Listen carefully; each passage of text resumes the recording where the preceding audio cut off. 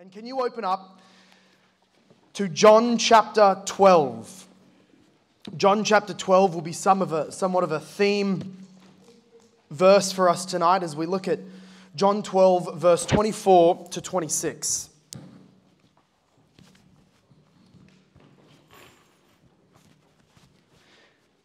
If this is your first prayer meeting with us at Hope, I'm very glad you're here. Welcome. Any show of hands of people for whom this is your first prayer meeting? All right, there we go. Welcome. And the rest of you, no doubt, are veterans. Our habit is to look at one of the events or outpourings of the Spirit in revival upon God's church at some point in history. And usually we pick one that will usually go by a name of some kind, right? The New Hebrides Revival, the Great Awakening, the Businessman's Revival of New York, something like that.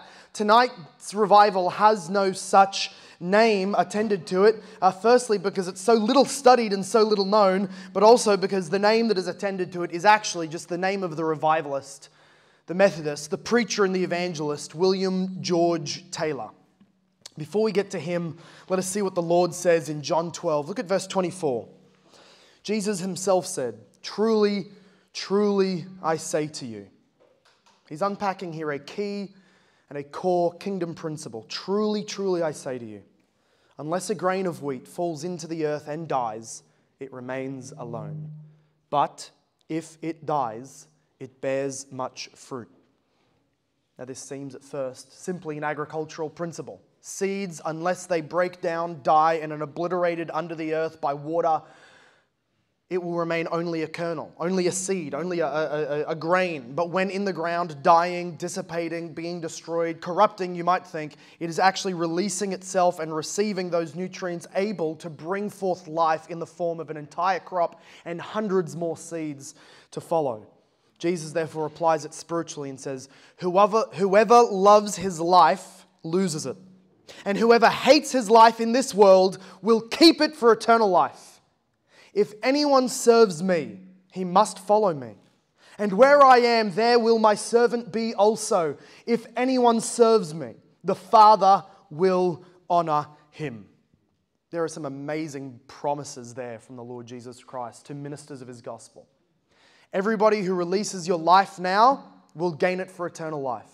Everyone who dies administering the gospel to a dying world will, through that death, birth life into the world. Every single person who follows Jesus, Jesus is with them in the following of him. And everybody who serves Jesus is honored by the Father. Those are amazing promises. And those are promises that define and mark the life of William George Taylor. He was born in Yorkshire in North England in 1845. He was saved at the age of 12 during a Methodist prayer meeting. And then he became, at the age of 16, a street preacher and an evangelist. The Lord blessed him in very short order. Within a few months, by July of that year in 1861, he saw his first convert. And that's when his new life really began. He understood that God blessed the preaching of the gospel. And so a few years later, when there was a call coming out from this new colony, this new penal colony called New Holland or New South Wales, what you now call home, Australia, there was this call coming from the Methodist preachers and missionaries who had started to flood at the turn of the century, about in the 1800s. Instead of just one or two who had gone down, there was many, dozens who were going down there. And getting there, the first thing that they experienced is the tyranny. This is a very common theme in Australian history, is the tyranny of distance. It's not so much that there's huge crowds and so much work, or that there's such hard ground. It's not particularly those things. It's the tyranny of everything was so spread out. Everything was so far away. And so these Methodists were traveling simply so far back and forth. And so when William George Taylor, W.G. Taylor, heard the call for more ministers to Australia, he threw his hand up at the ripe old age of 25. And on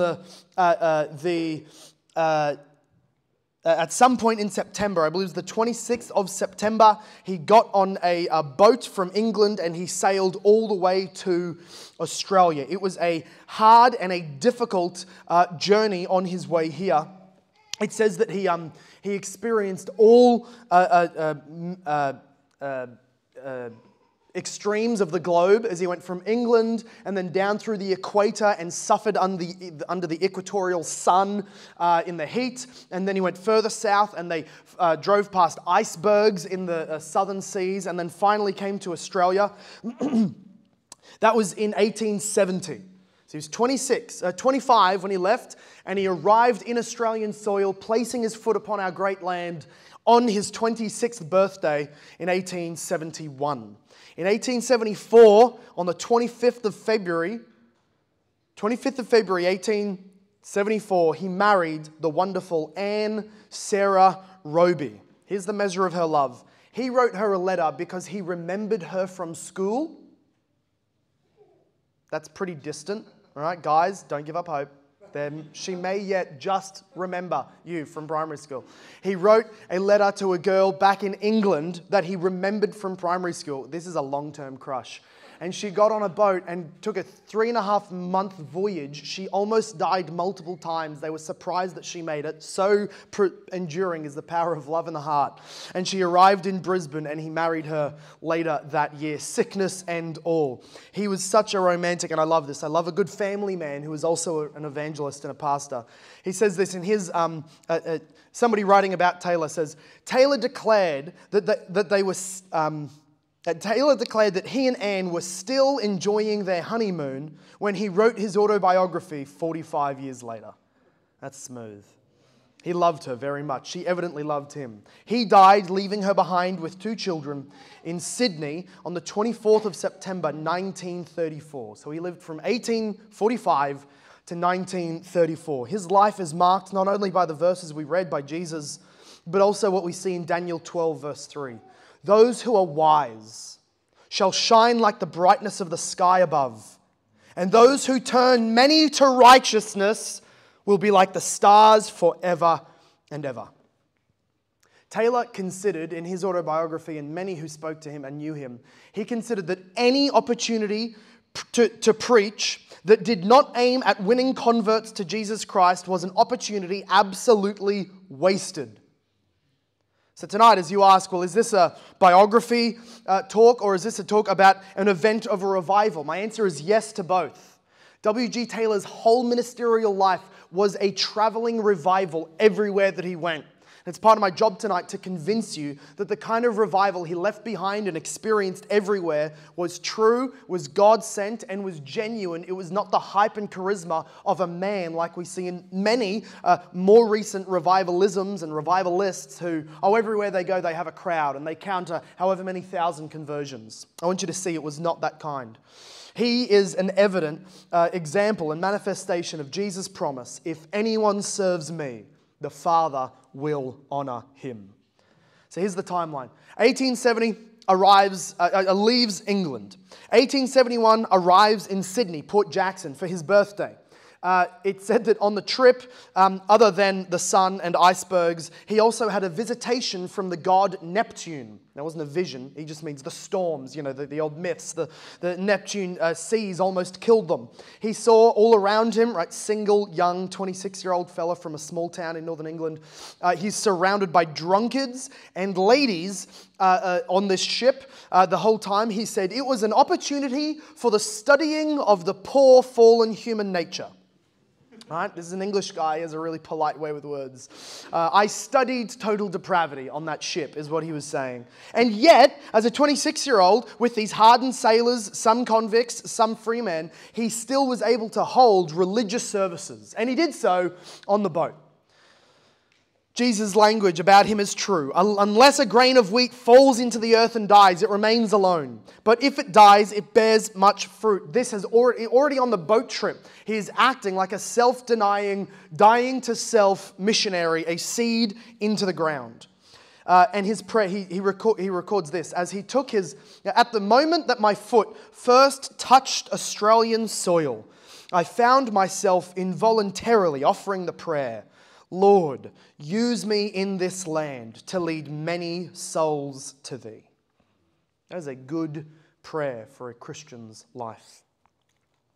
In the first month that he was in Sydney, he travelled around preaching with his good friend, who was a missionary who had obeyed the call as well. But within about a month, he was separated from Sydney. He was voted on to then go up into the Moreton Bay district, which is now known as Brisbane. There you go. Moreton Bay is the bay itself, but Moreton Bay district was sort of the entire area that became southeast Queensland, Brisbane. For some context, 1824, Queensland was established as a penal colony for the worst of the worst up from Sydney. So when the convicts were misbehaving too badly enough, they came up to Brisbane, hoorah. They settled, I would guess, between Ipswich and Logan, my hometowns. And then in 1842, Queensland was opened up to free people to come and settle as a colony by the Crown. And then in 1859, the Crown awarded it its state independence and it became its own independent colony. But we also need to understand, as William is sent north at the ripe old age of 26 into Brisbane, you have to understand how the Methodist organisation, ecclesiology, functioned. It's very different to many other churches. And this was part of the power and part of the peculiarity of the Methodists in their early days. So rather than having a monarchy-appointed bishop and then archbishop and then other bishops and then prelates like the Anglican Church would have or the Episcopal Church would have, and instead of Presbyterians that would have local pastors joined into presbyteries over church, the Methodists had circuits. They had churches, circuits, and districts. So basically, if this was a Methodist church, we would have, there's 45 or so here tonight. Usually about not more than 20% of you would be qualified yet to be members. That's kind of average. And to be a member, you have to go to every single Sunday gathering, pretty fair. You have to go to every single Sunday class, right, pretty intense. You have to be at every midweek prayer meeting, because are you a member of this body seeking the favour of Christ on this land or not? What in the world are you doing? And if you failed any one of those, and to become a member, you had to be able to point to the moment that you were converted, and you needed to be able to show that you were evangelizing and bringing other people into the faith. If you failed to meet at one of those gatherings and it was found you were not in hospital or attending to somebody in an emergency, here's Sunday morning announcements. Thank you everybody for being here. I have a list of those who are away. Tani wasn't here Sunday morning, and they would receive a formal rebuke. You have now been rebuked in the presence of God. And I love to pick on Tani. You're so fun. And Chris, you were not here on Sunday evening prayer meeting, and there was no legitimate reason given. Now, to us, that sounds like a cult. To them, that was simply the power of the ordinary obligations. You're a Christian. You signed up to be a member. What are you doing? Are you in this battle or not? That's how it was for them. So if you were a member, that was you.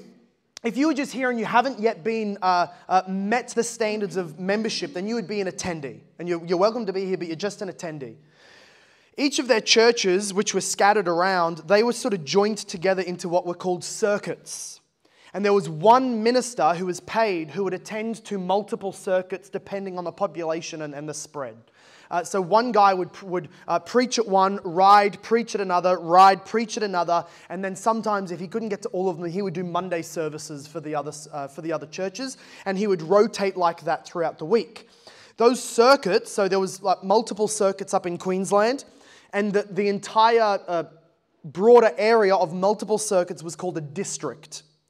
At the time that William was sent up into Brisbane, there was only 3 ministers to the entire district of Queensland. That means there was 3 circuits, Albert Street Circuit, I believe it was Darling Downs Circuit, and then one other one, and there was only 1 minister per, which means they're travelling a lot of space and overseeing a lot of people with that Australian tyranny of distance. So he was sent up to Brisbane in what is now Brisbane, what was then called the Albert Street Circuit. Multiple Methodist churches, I think there was only 2 or 3, were around in Brisbane in the day that he came up in 1870. William at this point says, I went up to the historic Albert Street Church. Now, the church was only about 30 years old at this point because it was started in 1847. But it was quite well known because if you remember, Queensland was only open to settlers in 1842. And in 5 years, they had enough Methodists move, enough Methodists sacrificially give, so that they could build a large, beautiful, wonderful church building, Albert Street Methodist Church, which still stands today. Have a show of hands of anybody that goes out to KGS and does some evangelism and street preaching there. You've seen this church. This is now the gay-accepting, woke agenda-pushing Albert Street Uniting Church. Now a synagogue of Satan. It was one of the most powerful preaching places in all of Queensland, and W.G. Taylor was there. Next time you're in the city, see if you can't just go in there and look on the inside. It's a marvelous, beautiful church. Anyway, he was invited up to there in 1870, and he says, we were permitted to witness. Notice the humanly passive language already in this language. Not, I came and I brought a revival. It says, we were permitted to witness a truly remarkable revival.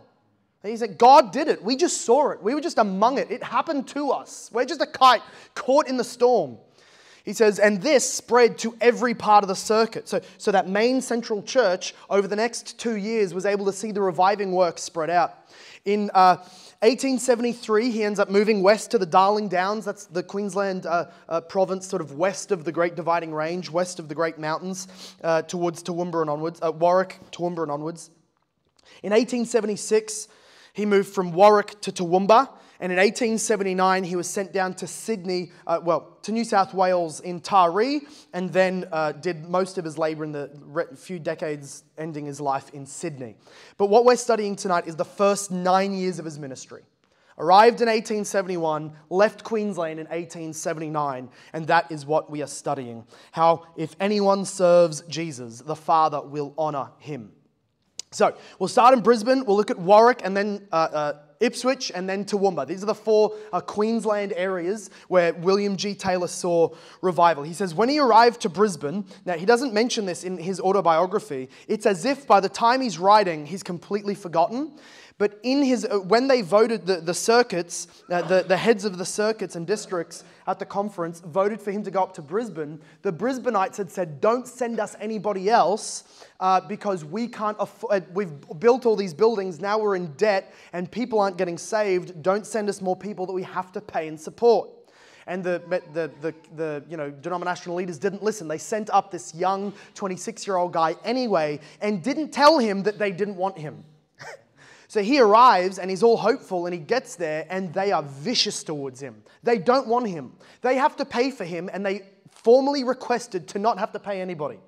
And so he begins preaching, but he says, we were witness to a truly remarkable revival. Let me read to you what is accounted for us in this book. I recommend this. It's hard to get, but if you can, grab yourself Australian Christian Life by Ian Murray. It is one of the most inspiring books I've ever read as an Australian Christian. This is what he says of that time. He says, my first Queensland converts were given to me at Albert Street within a few weeks of arrival. I had preached from our Lord's words, if any man serve me, let him follow me, and where I am, there shall also my servant be. If any man serve me, him will my Father honour.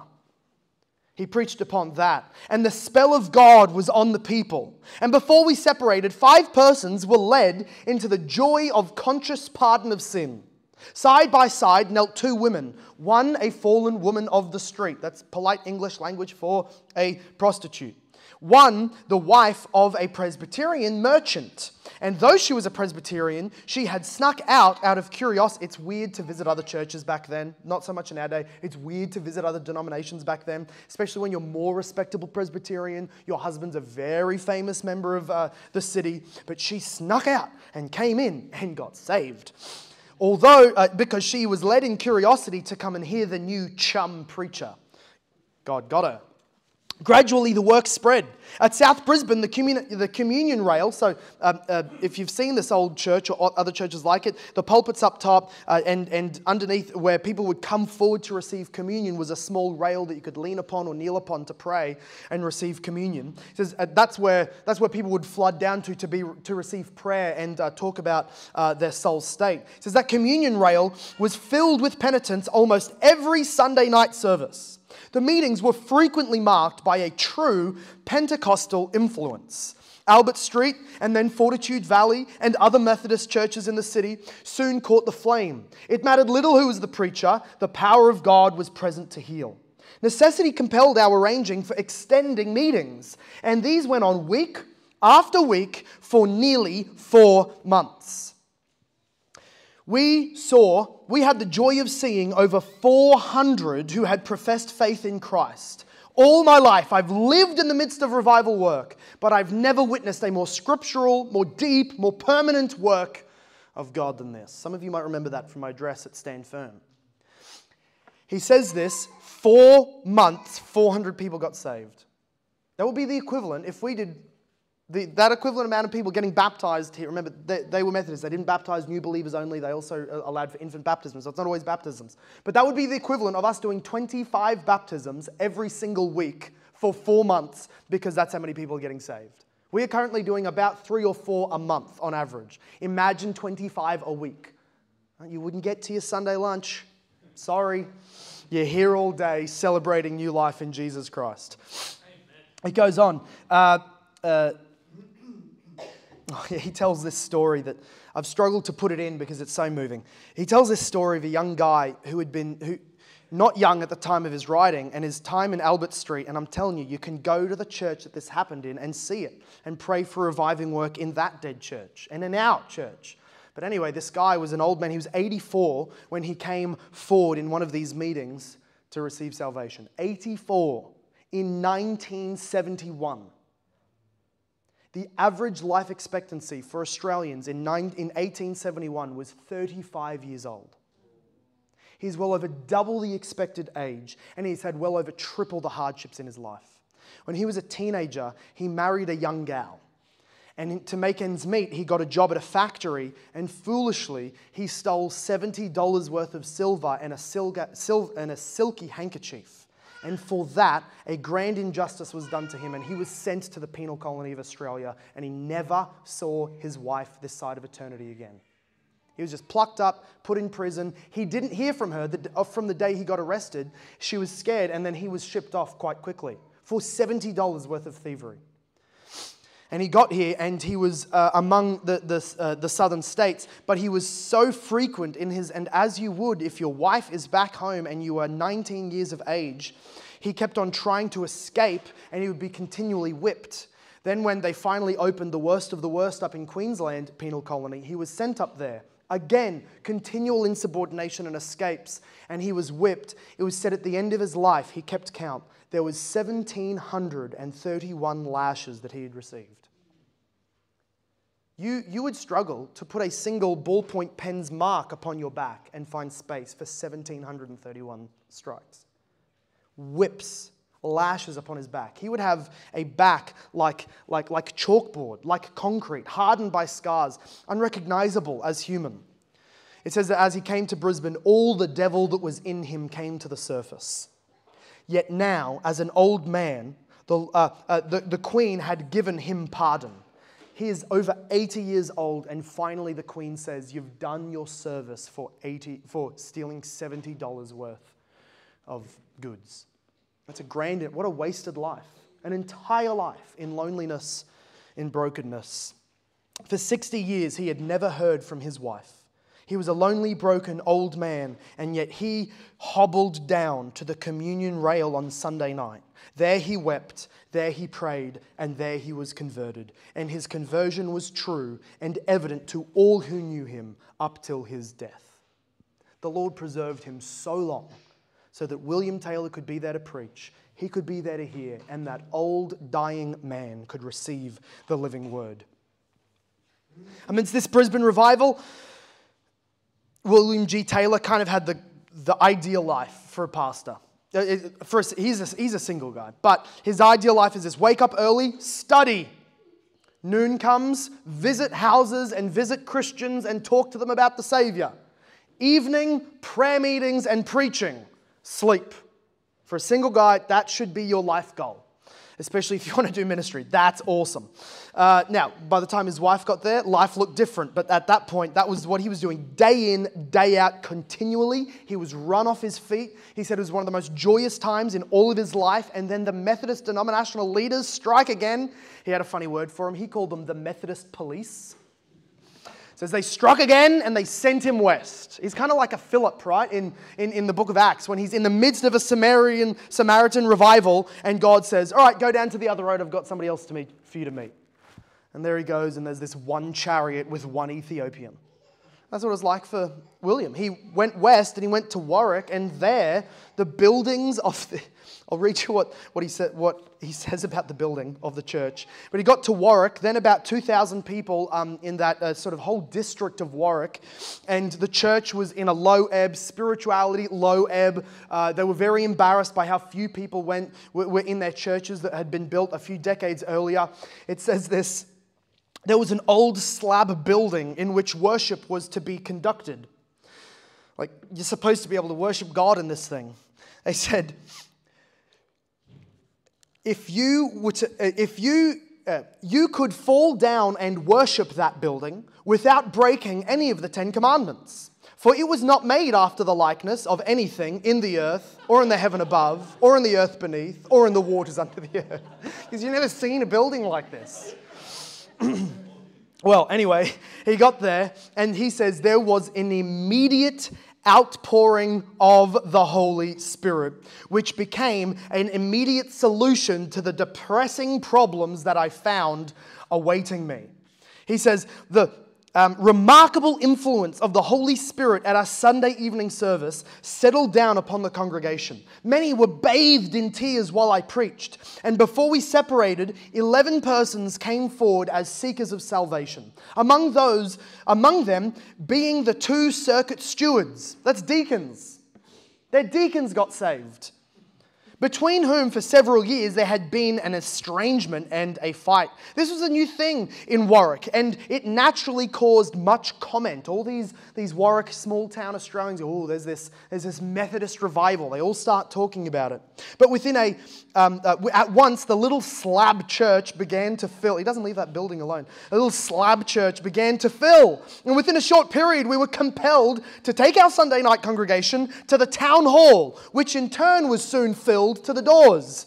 Meanwhile, a truly remarkable work of God had broken out, and the influence of which affected the whole district. That's a very large area. Many churches, many houses, many miles across the whole district. He says of that revival, there was 127 people that were converted in a short period of time. He says that I have this list of 127 names right in front of me that I still pray for and thank God for. And then he lists he says, basically, these are 127 people that are still walking in the faith, or were until they died.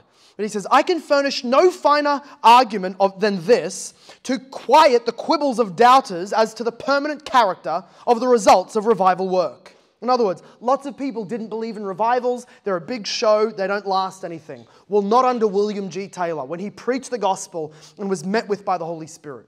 He says, decades later, 127 names still in front of me. Some became members of the upper parliament. Some became well-to-do merchants and leaders in the community. Some became the mother and father of Australia's first Methodist missionary who lived and died in India as a missionary. He said this was a lasting work. He then says, just at the stage that we're in as a church, thinking, praying, strategizing, praying more about what to do with our building and space, he has this section where everywhere he went, he had to do a building fund. He had to build a new building because nowhere was big enough. And he says, he was very thankful to have a new building because he hated that old one. The soul-saving work compelled us to face a building scheme. Now, that little band of believers had longed to be able to build a small brick church at the cost of £600. But this blessed work of God altered all of that. And with a joyous heart, the people set to work to build a commodious church. All through my life, I've demonstrated this fact. Given a real, live, spiritual church built upon evangelistic lines, and you will never worry about matters of pounds and pence. The money will come. When the right atmosphere or the right liveliness has been created in the people.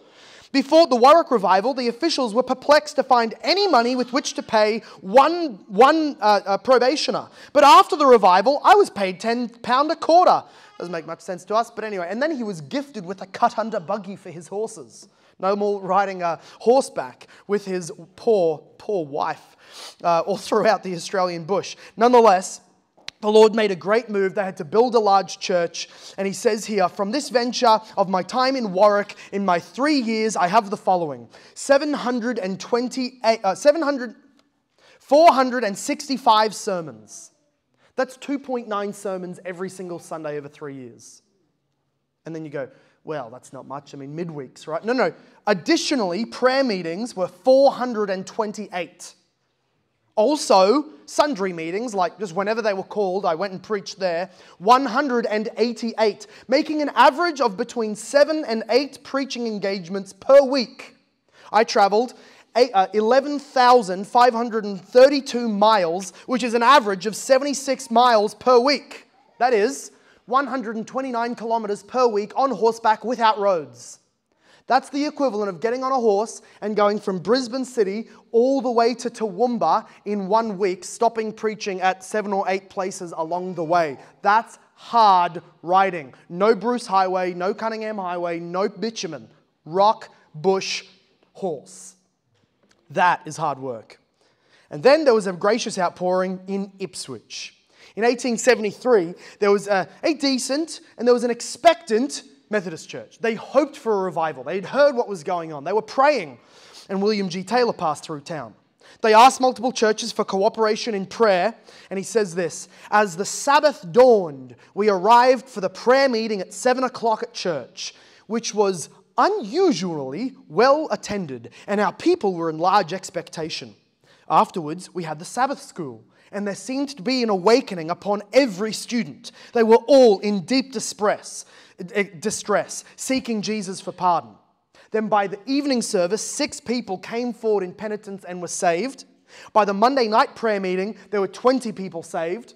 On the Tuesday night, 30 more, and then again the following night, at least 30. And during that week, not less than 100 persons, hardened sinners, backsliders, and self-righteous moralists were renewed and made happy in the Lord. Night after night, 400 people assembled and waited until 10 p.m. for the good things of the Lord. Every night for multiple months, prayer meetings of 400 people or more in little old Ipswich. An intense feeling of concern was felt throughout the whole town, not just the churches. There was on one occasion where we were sent for in the middle of the day to go in haste to pray for 4 adult persons in one house who were under deep conviction of sin. That's the dream. You're just doing your study, knock on the pastor's study door. You got to come and run down the street. There's people who need you for salvation. Yes, Lord. Yes, Lord. They had a month of meetings with over 200 people converted. Months of meetings, 200 people converted in Ipswich. And then he got to Toowoomba. Where's Toowoomba? Here's Toowoomba. I've got it all on paper. Didn't even have time to put everything down into my normal notes. He got into Toowoomba in 1876. Again, the Methodist police moved him on, is what he says. And he had to climb up the mountain and get to Toowoomba. There, though, it was a large town of 6,000 people. Wow, big. I want you to listen to how he describes the church, the Methodist church in this bang center of Toowoomba, and how he describes it. I want you to listen for the problems with this. I'm going to ask you for considerations. He says, on our arrival, we were welcomed by a congregation of lovely people, intelligent, well-to-do, and alas, contented. For years, they had worshipped in a brick church that had seated just 80 people, placed right in the heart of a rapidly growing town with already 6,000 people in it. They had a sweet little organ, they had a select little choir, and a beautiful little carved pulpit. And they were as happy and contented as could be. Anybody hear the problem, the near heresy with this church? Anybody want to throw out an idea of what's wrong with that? Town's booming. They're this quaint little sitting on their laurels. How many times did he say little? A sweet little choir, a nice little organ, a cute little pulpit, and a tiny little church that they were contented in. He says, they were too contented by far, but I was restless. You see, I was little more than a lad, and a lad full of enthusiasm. He's 30 years old. A lad full of enthusiasm that would persist in finding voice. This is funny. This is him writing to the Methodist denomination saying, please give us money for a bigger church. They said, you don't have enough people to support that. He said, fine. Listen to what he goes.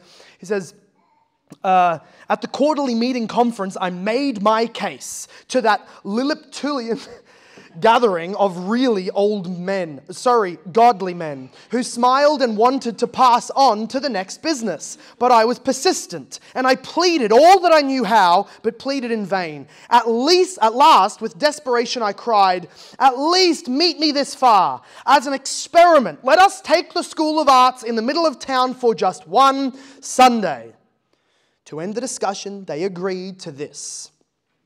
On Sunday morning, we met in the School of Arts, and we had a congregation of 300 people. And at night, the building was filled by at least 500. They were in a building of 80, not even filling it. How God blesses expectancy. Our own people were amazed. Wow, look what could happen. Wow. And when it was seen that the collections of money had more than doubled, even the circuit stewards were converted. It happened again. We never went back to that old little church. Little is underlined in this book. But here for 18 months we gathered for worship, and in that hall many signs and wonders were wrought. Ere long the question of a new church was mentioned. Who will build it? How will we do it? But with little hope of success, until, just like in Warwick, the Lord took the matter into his own hands. And by a gracious and wonderful visitation of the Holy Spirit, a blessed revival swept the town. And as the immediate result of that revival, our present lordly church was built. In every sense, that was a remarkable spiritual movement. It represented Toowoomba's first baptism of fire. They never left that They never went back to that old church. They built a new building, and they got the work of the Great Commission done. This is William G. Taylor. This is just within 9 years. Everywhere he went, dozens upon hundreds of people converted, staying in the church, giving their money to the church, becoming members, which again means regular attendance, approved life of holiness, and turning up to every meeting that they have. This was the life of William G. Taylor. He who honors Jesus, who serves Jesus, the Father will honor. I want to speak briefly about the methods that he engaged. Though he was a Methodist, in fact, because he was a true early Methodist and not one of the fanciful Methodists that came in short decades after the fact, which he sadly lived to see and lament, his methods were some of the purest, most ordinary means that could be imagined. So he says in his language of Brisbane, he says that when that very first revival hit Brisbane, when he was there among that disgruntled congregation, he says, it broke out in the ordinary course of our ministry. No outside missioner was invited, but every single Sunday. And frequently at our midnight prayer meetings, the power of God came upon us in a remarkable manner. He says, there was no attempt to get up a revival. It simply came down. And in such a fashion that people went from far and near and they came to see Jesus. This is a true mark of his preaching. His ministry, his revivalism was nothing more than just doing the ordinary things of church, even less than many other Methodists. He was not emphasizing or requiring revival meetings. He would just get there, preach Sunday, travel, preach Sunday, travel, preach Sunday, Monday night, Tuesday night, Wednesday night prayer meetings. Let's see what the Lord does. Preach the gospel, evangelize the lost, call the complacent, the lukewarm, and the backsliding to repentance and true faith in Jesus, and the Holy Spirit blessed it. And towards the end of his life, as he's writing about all of these things, he says this: the work began where all genuine revivals should begin, within the church itself. At Pentecost, the Holy Spirit came upon that infant church and then followed the gathering in under one sermon of 3,000 converts. At Pentecost, the Holy Spirit came upon that infant church and then followed the gathering in. This is his emphasis. It has to start with the church. It has always been thus. Would that every church member in Australia, would that at this writing I could reach the ear of every minister and every church member in Australia and across the world. It would be with an earnest cry for the church itself to wake up and put on its strength. It would pay us a magnificent dividend to cease for one 12-month period all of our aggressive evangelistic agencies.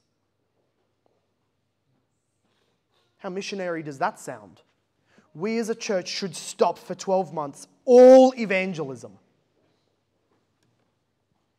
and to give ourselves to the one task of bringing back the church itself onto apostolic principles. No wonder the failure has so often to be written across our event. No wonder failure is so often written across our evangelistic efforts.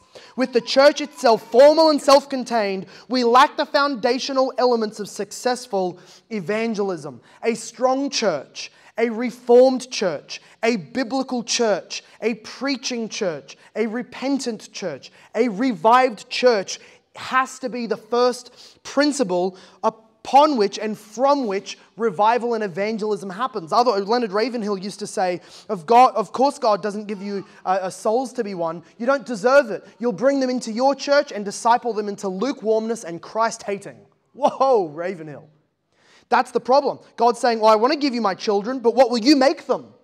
You'll make them precisely as you are. It is impossible to disciple people into a Christianity that is not currently exemplified zealously among a people. They will become whatever we are on average in this church. And so he was saying, unless the church is revived, unless the church is biblical, unless the church is preaching the gospel, we don't have the right to do evangelism. In Toowoomba, the work began silently, slowly, among our own people. No special missioner was invited. No unusual efforts were put forth to awaken public interest. There were no flyers. The work grew from within. And gradually, a fire kindled that went on burning in connection with the ordinary ministries of the church. That's a powerful lesson for us. Prayer meetings, Sunday gatherings, prayer on Sunday, evangelizing, communion table, watching baptisms, Bible expositions, singing gospel songs, fellowshipping, inviting people over, intentionally engaging the new people and the lost people, sitting on these ugly, not in the likeness of anything in heaven or on earth, chairs that we have, and talking to people who don't know the Savior yet. These ordinary things are the heating of coals that eventually bring forth great revival fire that start inside the church's own operations. Here's what William G. Taylor, for all of the extreme, we might think, extreme fruit in his life, here's what he said about the revival in Toowoomba. It was spontaneous in its outbreak. It was natural, though rapid in its development, and its results were abiding. Those three things is what we want to pray for. A true revival is always spontaneous. It is always surprising. It always takes us off guard. And if you don't think that, then what you're expecting is that you can schedule some kind of revival. No matter how much we pray, no how hard we work or evangelize or preach about it, you cannot expect a revival. In the sense that you cannot know it is coming until it has come. The expectancy is that God can, God likely will, we're going to believe and prepare ourselves for it. But as it comes, even for William G. Taylor, who always believed it was always spontaneous. Because you can't do it. God does. Spontaneous in its outbreak, natural though rapid in its development. Right? Lots of souls, lots of baptisms, lots of new members, lots of training. Speed and rapidity is not unnatural. It is not unhealthy. Don't be afraid by it. It was natural though rapid in its development. You should pray for that. Lord, give us the ordinary things. Pastors meeting with newly saved people to bring them through the waters of baptism, and then in a few months, them going for membership and then becoming members of our church, serving, seeking, saving the lost and bringing them in. Young men getting trained up for ministry, getting married, starting a family, and then going off to plant a church. People coming to church, getting saved, becoming members, and serving Christ in their life. That, 100-fold faster than what we're currently seeing it, that's revival, and not some other ingredient of superstitious power. Ordinary, done quick. And its results were abiding. So this is what we're praying for. Not even somewhere else. I don't even have to tell you to imagine, what we saw with Whitfield. Imagine it in our context. No, you don't even have to imagine the buildings. You can see every single one of them. Albert Street, Warwick, Toowoomba, the buildings still stand. They don't need to be there. They're just dead buildings if inside of them is not the gospel being preached. But it's in our backyard. It's here. We're praying, Lord, this, something spontaneous in its outbreak, natural though rapid in its development, but Lord God, abiding in its results. Following the preaching of the gospel, starting inside the church. Lord, give us again this life principle of William G. Taylor. If anyone serves Jesus, they, the Father, will honor. Can you stand up with me? I want to pray over this concept, this thought, this word of William's life. He said at the end of his life, we have loved our work. Souls were saved. Prosperity was brought to the churches. He says here, at the pain of having to move on because of the pains and the trials of itinerant ministry, we tore ourselves away from the sphere of labour, which my wife and I still look upon as one of the happiest of our life. If the Lord were to give this, I assure you, it will be the happiest season of all of your life. Father God, we thank you for examples like William G. Taylor, who seem to us, though a denomination away, though a century ago, though different in his language, in his age, in his styles than what might seem modern to us, yet he's a brother of ours, embodying for us a modern Hebrews 11. He belongs in the hall of faith. He stands before you now worshipping, disembodied, awaiting the day of glorification, and receiving so many rewards for his life of labor, wherewith he gave himself up to death. He suffered much for your kingdom. He followed where Jesus was. He honored and served Jesus and was honored by you, O Father, in the name of Jesus and in the work of Jesus.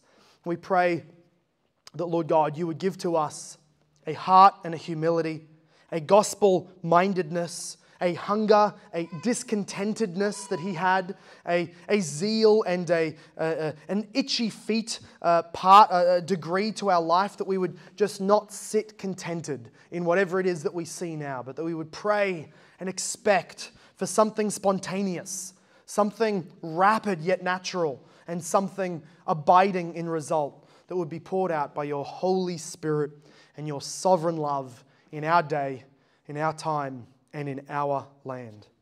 Father God, we ask that you would meet with us even now, that those who are among us, like the stewards and deacons under Taylor, who are here, members, attendees, but not truly converted, that you would give to them now a self-naughting hope in Jesus Christ alone, a fleeing from self and a running to the cross for salvation. We pray, Lord God, that in this moment you would break parts of us that we have set up against you in unrepentance, in intolerance of your law, and in callousness of heart, maybe out of fear of reputation or thinking too much about what results might be, what might happen to us, what effect it might have in our life. Lord God, would you bring us truly to repentance of sin, to throwing them out of our life, to taking those heavy weights off board so that we may arrive safely to shore. Would you please do that in us, that we might be more holy vessels? Would you make each one of us like that young 15-year-old William, zealous to see souls saved? And would you give to us emblems of your love and seals of your favor and save people through our evangelism? Some people are here today, Lord, and they truly have the horror of admitting to you that no other soul has come to find Jesus through their labor. And we ask that you would change that. We ask that you would save someone else through their work. We ask that you would pour on us a spirit of prayer and humility and zeal for your name, and that as we break into groups now to pray, that you would be pleased to give us a spirit of intercession and petition and ask for those holy things which your word instructs us and directs us and your providence allows for us to pray for. Please hear our prayers as they are made only in Jesus' name, who himself is praying for us presently. Everybody said, Amen.